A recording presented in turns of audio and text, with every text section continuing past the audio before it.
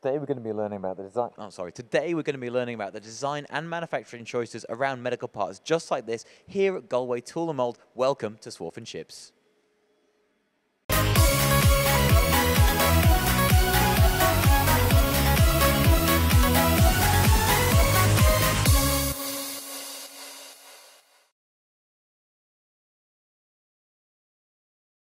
Now, what is a medical part? There's a few behind me right here. There's inhalers, masks, parts for EpiPens.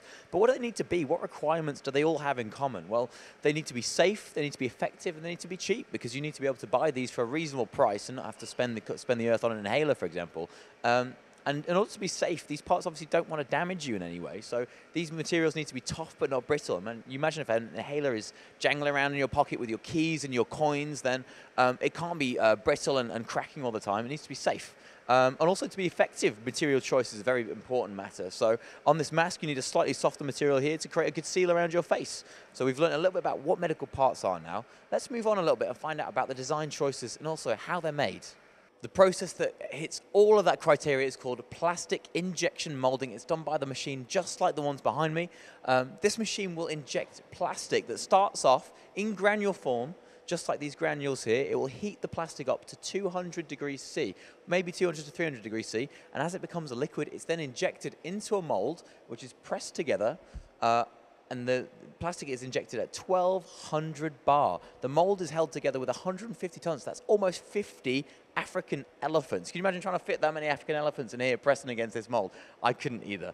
And these part cycles generally are about 5 seconds, 5 to 15 seconds. So the mold closes, injects the component, the part cools down, the mold separates, the part gets ejected every 5 seconds or 5 to 15, depending on the size of the mold. With the EpiPen mold, that's 16 impressions, so it makes 16 parts every cycle, and that can be between 75 parts a minute or even 4,500 parts an hour, and these molds run 24 hours a day. That's why it takes so much design engineering work to keep them running and make as many parts as possible, because they cost a lot of money to make. I've been dragged to this part of the machine shop. I don't know why. Oh, it's because it says manufacturing, that's why. We've not seen the machines yet that make all these molds, but you're about to find out. And here we are in the machine shop. We've got quite a few Rodas machines here that do lots of different jobs. But before we talk about the different jobs they do, we need to talk about the mechanical layout of a mold tool. So this is what's called a bolster or an outer, and this basically holds kind of all the business parts, all those inserts that have all the forms that make the plastic components. It also has holes that need to be very accurate in terms of diameter, and also an XY tolerancing that hold the alignment pins that keep those two mold halves aligned to make sure you don't get those mismatches on the components. There's also different parts like the inserts, there's ejector plates, there's loads of different parts in the stack up of those mold parts. Now, all these different machines here have lots of different jobs. Now the Doosan behind me, big horizontal machine tool, twin pallet, has got some great work holding here that means you can set up a base plate, a bolster on this side of the tombstone and a base plate on the other side of the tombstone, as well as putting some inserts in here, all for roughing. Now this is a real workhorse of a machine that can rough all those base plates and all those inserts before they go for finish machining on either the Rodas machine here. This is one of the newest machines here at Galway Tool & Mould. This basically, before the bolsters are finished machined, they are roughed on the Doosan, they're stress relieved for a couple of days, they're surface ground on both sides, and then they're held down in this mag base here, which holds them perfectly flat. They kind of plonk them down, and then we'll just probe them up to set the coordinate system, because they don't need to be set flat to the axis of the machine. But Daniel here is setting the parts up, and he's also just done a finish pass on a lot of these alignment holes. And those tolerances are between 20 and 30 micron in X and Y, and also on diameter. So they're really quite tight tolerances. There's also a couple of H7 fits. He just showed me one of the drawings. And this is what the Rodas machine is so good at. It's about the precision, the accuracy, not to mention the fact we're in a temperature-controlled room. There's some AC units up there, I don't know if you can see those up there, Chris, that keep the machine shop here at 20 degrees C at all times. That's why I'm here in a t-shirt and I'm feeling nice and comfortable. The next thing I find absolutely fascinating is the little inserts that the operator's machine here. How are you doing, sir? So we're going to have a quick look. This is actually for the inhaler. So you see, this is the positive mold, or the negative mold that makes the positive for the inhaler. All those little slots, all those webs. And this is actually manufactured in one hit On the 5-axis machine here from Rudders, so this is a high precision 5-axis machine.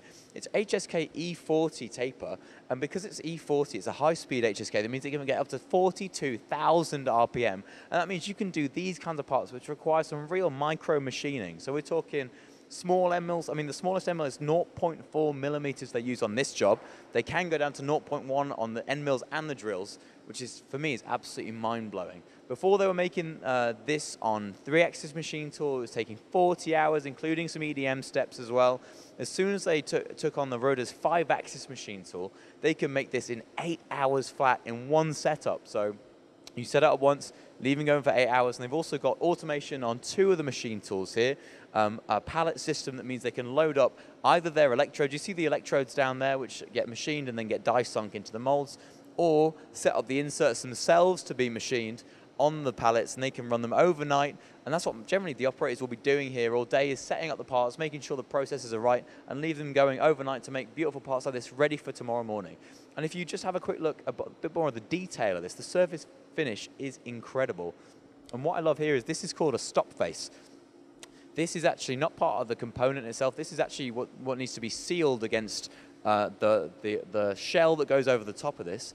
And because that plastic is a 1200 bar, you need not only a good surface finish to make a gas-tight seal that can hold 1200 bar, you need a surface finish you need a surface tolerance that means those surfaces meet really, really nicely. If you imagine your watch can maybe do 10 atmospheres, that's probably, I don't know, that's maybe about 10 bar, maybe 20 bar. This is 1200 bar. This material needs to withstand, so you can't just stick an O-ring seal on it. You need real accuracy, real surface finish, and that's what they get from roughing on the Doosan and also finishing on the beautiful Rudders machines here they have at Galway Tool and Mold. That's been Fork and Chips. Thank you so much for watching.